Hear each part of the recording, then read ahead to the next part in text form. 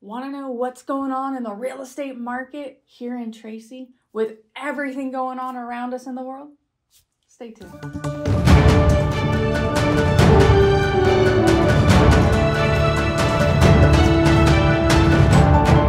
Welcome to Step into the Valley with Katrina at the 3-Step Realty Group. Today's episode, we're going to be giving you your real estate market update for Tracy. So let's get right into it. It is happy March 1st at 8:18 a.m. As of right now, we have 32 homes active available for sale here in Tracy. We currently have 87 homes pending. That means offers accepted. So do you remember quiz?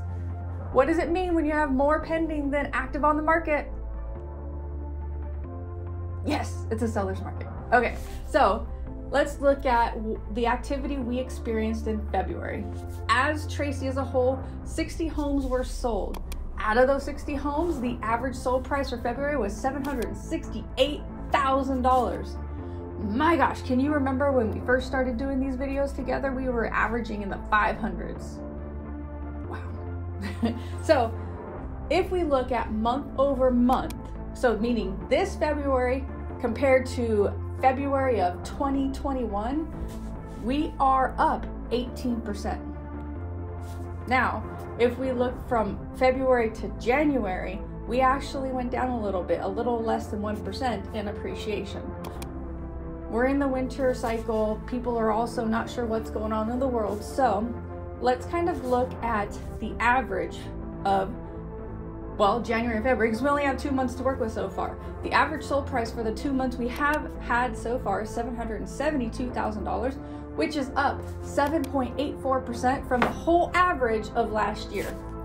Now, what does it mean for us with everything that's going on in the world? Well, typically when there's activity as such as we're experiencing across the ocean here, interest rates tend to go down a little bit. The feds will do a short-term interest rate drop. So watch for that to see if that does happen. If it does happen, it will increase your buyer's purchase power out there. That means more home that you can buy for your dollar. Now, if you're thinking about buying or selling a home, give us a call at the number below. We're here to help in any way we can. In the meantime, subscribe to our YouTube channel because every Friday we have a new video out for you.